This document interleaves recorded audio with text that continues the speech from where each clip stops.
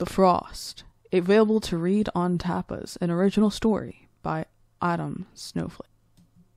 Chapter 1. Introduction. The Frost. What can I tell you about the Frost? Lots of things, I'm sure. But basically it's evil. Pure evil. It exists to consume. I'm sure somebody like Zone, who you will soon meet, would argue the Frost does not have an objective morality. But after what it did to my home, to my friends, I cannot see it as anything other than an inherent menace. The Frost came from somewhere. Where? We simply don't know, but it arrived. It definitely arrived. With its arrival, it brought death. Maybe that's a nice way to put it. With itself, it brought a standstill of time, not even the release of death, pure, frozen everything. The Frost came from the Outer Ring BG. But why it seeks to consume everything as food is beyond me. I'm going to tell you a story. A story about a dimension known as the meta. The meta contains every single ounce of work that all share something in common. Let me know if you can guess it. I won't tell you the answer now, but I'm sure if you keep drudgingly reading the text, it will come to you. In the meta exists over 14 different universes and realities, over 17 different planes of existence, and over 6 trillion sentient life forms. It holds the universes that you often read about, the kind you stumble upon and fall in love with. It contains all your favorite characters and them going about their lives. In many ways, the meta contains literature itself. Not just any books, but books of a certain nature. When the Frost started, it seeped into each of these worlds, consuming the narratives within them and chokeholding the characters of those realities, erasing them from mortal memory and wiping the slate clean, making their stories never known. It feeds itself in this way. The Frost. It consumes like this. Its only drive, if you could call it that, is to feed itself. It cares not how it gets its sustenance, only that it receives it. So that's what I'm dealing with. It's not fun. It's not even remotely interesting. It's hell. I wish I could start this off with a bang, or something remotely interesting to tell you, but all I can really say is that it's infected my home. I like to keep my narration at a distance. It's something I've always preferred, but in retrospect, it seems something I can no longer control. The Frost is coming for me. Soon, it will also come for you. My name is Raven Reglar, daughter of Anansi the Spider, more like Anansi the Man. I'm 22 years old as of the writing here. I'm a convert, a rabbi, and a storyteller. This is the first time in my entire body of work I have even bothered to give my last name. This time I've mentioned myself beyond a simple, my name is Raven, and today's story is... Because if this thing keeps up, I will never get to tell another story. I will never see the day where I can recount to you the tales I grew up with. I will never again leave the meta. So, there's only one thing to do. I'm going to take the following book, The Adventures of Zone, and tear a page right out of it. I will place this page within the new book being consumed by the Frost. The new book is called Chimera and the Happy Ending. Hopefully he'll do something about it. So let me start by saying I've always loved to read. That's something about me. It's one of the reasons I became a storyteller. Beyond a simple family resemblance, I love stories. It's what I do. This Frost thing is ruining this passion of mine. It's ruining what I adore. I have a plan. Well, it's not exactly mine, but I do have an idea. Placing Zone in Chimera's world is just, I guess, a jumping off point. By placing his words on her page, he will essentially jump into her world, off his page into hers. Zone is a character I grew up reading about. He's from this stupid book of short stories. He's been handled by many different writers, each with their own take on him. I chose to put Zone here for one reason, and one reason alone. He likes to help people. As I was reading Chimera's book, I saw a world where the pages and words on them changed before my very eyes. She chose to be consumed by the Frost. She willingly died without a fight. I don't really know Chimera well. I picked the queen from my library. I'll research her as you find out what happens. Today, I take you into the Frost. Chapter 2. Reader, meet Chimera. Chimera sat down, accepting her fate. The Frost began to eat at the table. It was climbing its way towards her. In a flash before her, the wall of her castle began to melt. A golden tower appeared within the ooze. Out of it came sauntering a fit, blonde-haired man in a light blue trench coat. He took a gun to the Frost, shot at it, melting the table, and grabbed her by the hand. "Come on!" and threw her into the door. Inside the door there was a sphere There she saw galaxies among it. It was as if she had been planted in all of space itself. The ground beneath her where she was standing seemed non-existent, clear as day. Only galaxy after galaxy around her, and below her to her sides, a placed red chair within the nightstand in the middle of the scene existed. "Who are you? What is this place?" Her voice shook. "My name is Zone, and I expect to thank you." "A thank you? A thank you for what?" He brushed his bangs to the side, playing with his hair. His voice was like that of a child's in its naivety. "For saving you." "What was that?" "Frost. It's consuming everything, I'm afraid. My name is Zone. I'm a traveler of planets, 2,034 years old. You are Queen Chimera of the Kingdom of Light, correct?" "The Kingdom of Lumiere." "Same thing," Zone said. "BG? You are from the year 203 BG, correct?" "BG? It's a classifier for your time period. Before the gate." "What gate?" Chimera said. "Listen, I don't have much time, but that happy ending you want won't last if the frost continues." "So you saved me from it?" "Well, by the looks of it, you were going to let it feed off you." "Feed off me?" "The frost, it latches on to people, takes their adventures and consumes the world within. Anyone of any notoriety is quickly consumed by it, fueling the discussion further. You were just about to let it eat you." "I don't understand what you're saying." "I'm saying that the world that you are known for, it exists in what we call the Met. In the Met, each world is attached to someone of note. Its reality, its very fibre of its being, is connected through that of which it becomes known. You are quite the famous queen in your world, the Kingdom of Lumiere, and you are a part of the Met. In English, you are known. You are personal notoriety. Whether good or bad, you are famous. The Kingdom of Light is famous to you." "Okay." "And because of that, you share a certain..." Zone began to make a noise and move his hands. "Frequency. This frequency connects you to this great thing called the Met. You are the representative of your world, I'm afraid, and because of that, the frost chose to consume you. Had I not saved you, the entire world in which you exist would be taken hostage, thrown into an eternal dark ice age." "Oh, shit." "Yes," Zone said. "Oh, shit." He continued to play with his hair. "My name is Zone. Saving people is what I do. I work in the shadows. I have worked within them for centuries. I travel millennia and galaxies. I chose to save you because I was nearly consumed by the frost myself. But given I'm real, that would mean all of creation as well." "So you saved me because..." "I saved you because I don't want that thing eating any more people. I'm composing a team." "A team?" Chimera scoffed. "Yes, a team to save the world." "I don't want to be a part of this." "You have no choice, because if you don't, the frost will continue. It will eat away at your world and everybody else's, and then it will expose itself beyond the Met, consuming the very fabric of reality. Not just your reality, but my reality, their reality. Everyone and everything will cease to be, only leaving that of the frost and its dying hunger. Everything will end." Chimera held her gloved hands. She adjusted the tiara on her head. Chimera was dark-skinned, black in race, with frizzy hair and a purple ball gown, laced with fine gold edges. A long time ago she was considered evil. Where she came from, many people bowed down to her, but only out of fear. Though entering a special competition to give her one wish, she was able to reset not only her reputation, but the kingdom in which she dwelled, bringing her kingdom and her people, known as the Kingdom of Fonts, into the realm of light and prosperity. She was hardly a political figure, yet she ruled with an iron fist. She wasn't some misunderstood puppy dog. Where she came from, she was villainized, and while she felt it unjust, it was for good reason. Many deemed it right. She lived in fairy tale, a world consumed by myths, fabrications, happy endings, and black and white moralities. She was known for the competition. It was a show that aired everywhere in fairy tale, even recounted as a turning point of the century by some historians. That was where her fame lied. She had a terrible reputation, and it was well deserved. She'd be considered by most people in their tellings to be that of a villain, only bothering to waver after her very own happy ending. Zone, on the other hand, was a savior of worlds. He was a boy genius, raised in the galaxy of Orion. He danced the dance of the mage. He even learned to achieve immortality by solidifying himself across different vessels through time and space. He was quite well known as a traveler of the stars. He was by many definitions a hero.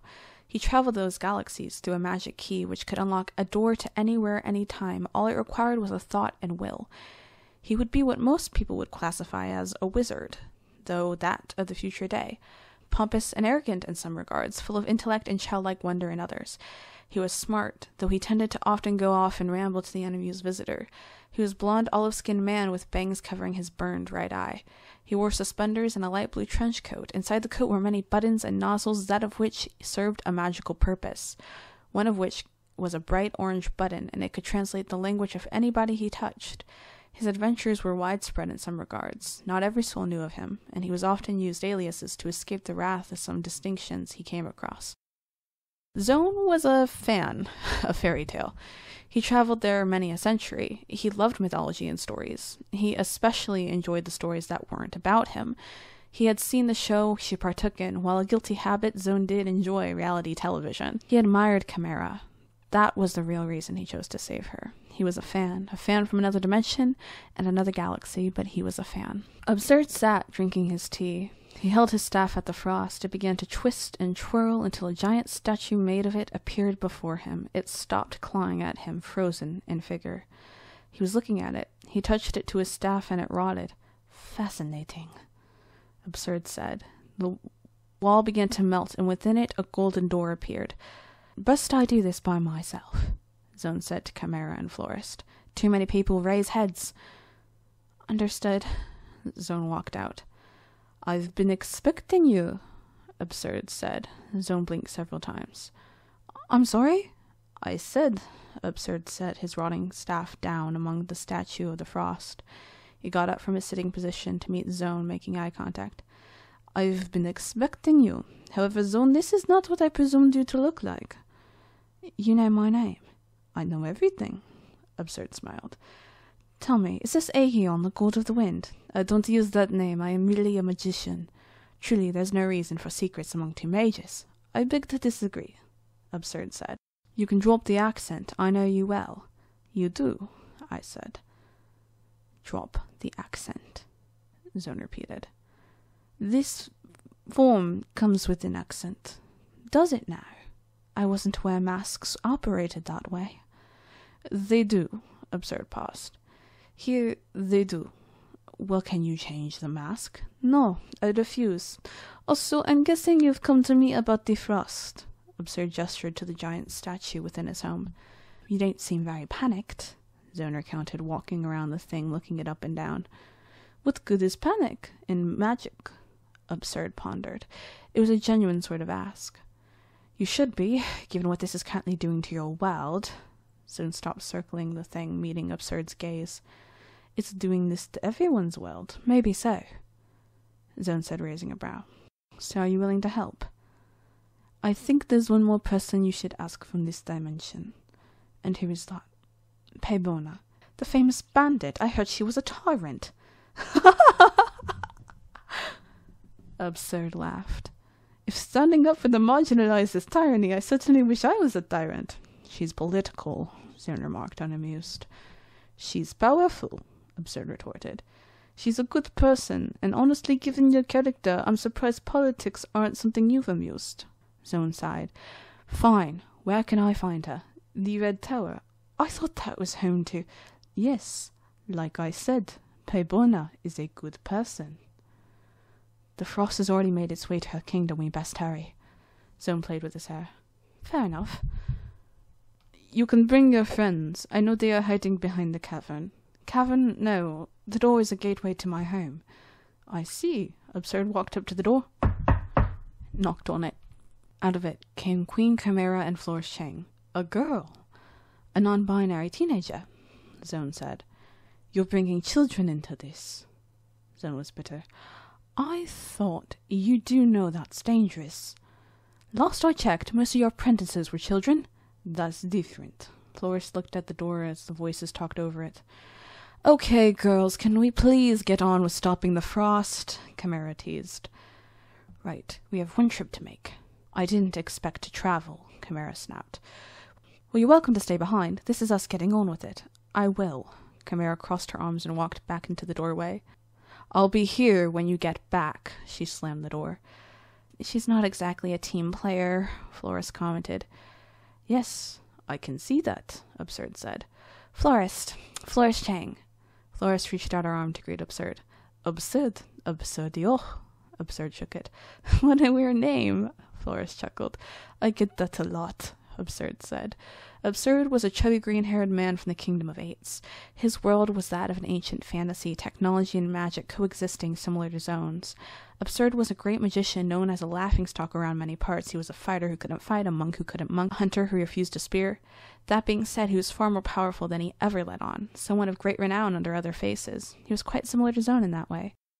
Zone had originally taken note of Absurd while working in the Xanto dimension. He had written several grimoires under a falsified name.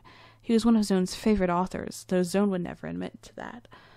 Zone had a tendency to hop from reality, to travel between worlds and dimensions. In many ways, it put him on equal leveling with the Frost. It was why he alone was the one to gather a team. Zone was immortal. He hadn't always been, but when you've been around for just that long, you tend to get bored. Traveling dimensions and planets, in many ways, was his way to quake that, his boredom. Zone stood amongst the tower. Flores walked out to the door and knocked. Zone looked at her. You can't just knock, Zone said. Just did, Flores smiled. They heard a sudden yelling, and a red-cloaked purple girl with mint-green hair greeted them. Oh, cut it out, Sungwoo, Zone said with a wave. The bandit took a few steps back and removed her mask. How'd you know it was me? Who hasn't heard of the political paybona?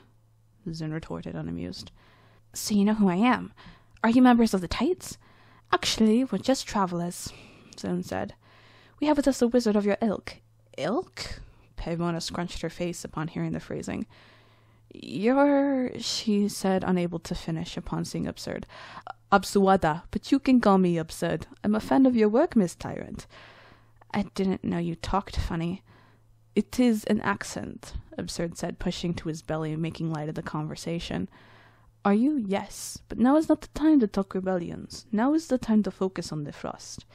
Is that what's been eating my people? Judging by your tower, you are not here by choice. You could say that. So we're on the same side. Exactly, Absurd said with a wave of his staff. The world around you is freezing. Time itself has seemed to stop. There's this sentient thing called the Frost devouring worlds. Your revolution, your planning, is second-hand to this. Nothing second-hand to the Tights, Paybona snapped. I agree, revolution is good, but you need a living world for that to occur, and as I'm sure you've seen, your world is far from living since the plague of a beast and its cold frost stormed through. Paybona was hopeful in her tone, looking to Absurd for answers. Then what do we do? I'm composing a team, Zone interjects. A team to stop the end of the world. We travel through this key on my neck. It's like Pandora's box. It can take you anywhere, anytime, any planet. We've been using it to rescue people from the Frost. Come with me, Paybona gestured. Up the large staircase, Absurd, Chimera, and Zone leapt. Finally, they were taken to a dark-lit room. A dragon was crying incoherently in pain. This is Petunia. The dragon continued its sweep. Zone moved in. Absurd stopped him with an arm. She was half icicle. I jokingly say that, but her body was practically a lifeless corpse covered in blue ice, bloody underneath. Her veins were showing through her nozzle, and her eyes were beady, veiny, and dead-looking. Can you save her? Paybona held the unaffected part of her dragon's head and looked towards Absurd for guidance. I'm afraid it's already gotten her. Pretty soon she'll cease to be, ridden out of existence, no longer a part of the myth. That's not fair, Paybona snapped. Absurd was humble. Life's not fair, that's why we need your help. So, what happens to Petunia happens no more. Now, step away. She's about to be consumed. Paybona set her dragon's head down and gently took a few steps back. Her dragon's body seemed to contort and twist until finally it collapsed in on itself and her dragon was no more. Paybona's eyes watered, but no tears could be seen. Paybona paused. You're already starting to forget her, Zone whispered. Yeah, it's weird. She was like my best friend, and now, Absurd spoke up. You and me are known through the Eights. Did the Frost try to nip at you? Yeah, Paybona put her hand to her head. Something took the fall from me. Your dragon? Paybona asked. Yeah. Flores sighed heavily. Flores Chang was a girl from a unique world. A girl from a land of a realistic dystopia. Flores Chang was a normal girl. She was from a Thailand in which America was separated into kingdoms based on gender identity and sexual orientation. She was trying to unite the kingdoms as a whole. She was at Achilles' house when the frost began to consume Andre, somebody quite close to her. Soon it got to Patter, her jabby friend. All of her rebellion was struck with the frost until Zone, much like with Chimera, however late, blasted in to save her. Florist's diary, the one she kept, was what her world became known through. The frost wasn't targeting her friends, though I'm sure it got a huge meal out of them. No, it was targeting Florist. The girl, or demi-boy, whatever she wants to be called. It was targeting her. She escaped, but the world, the Kingdom Diaries, that universe vanished. Somehow Florist still remembers. Maybe because she was supposed to be the final key. Regardless, Florist lived in a dystopia, a world of segregation. Zone knew it risky, taking someone so mundane, boring, and ordinary, but she was a heroine, a revolutionary, a girl however young with many allies under her belt, someone who tried their best to save the day, even if they failed in other areas. That's what Zone liked about Florist. The frost was consuming every world, so Zone, being the character he was, decided to save his favorites, the ones he loved, the idols he worshipped, the kids he noticed when he visited their dimension. Yes, Florist Chang, the chubby demi-boy, was far from unique, but she knew just by looking at her that she'd be perfect. The perfect candidate to stop the frost, even without superpowers, without some fantastical narrative like everybody else he recruited and was accustomed to. A girl from a real world, without magic, without powers, without being some big-brain magician like himself or absurd. That is why Zone chose to save Florist Chang. Unfortunately for us, this occurred before the story began. God, what I would have given to see the look on her face as he saved her. The frost, while almost sentient, almost thinking, can be held off. It takes a lot to do it. Zone made himself a makeshift heat gun, and he's been using it as of late, shooting the frost with waves that can mirror a volcano. So you're on board? Zone asked, almost emotionless. I believe so, but when we're done here, Pibona turned to Absurd. I expect aid for the tights. Absurd laughed. We'll cross that rainbow road when we come to it. Pibona shook Absurd's hand. Oh, but first let me change back into my standard uniform. Pibona removed her scarlet robes that seemed heavy upon creating dust as they hit the floor. She wore a black crop top and pink suspenders. The suspenders were the same that Absurd wore, but nicer, almost gold in quality despite being pink. Much better. Let's go. End of chapter 2.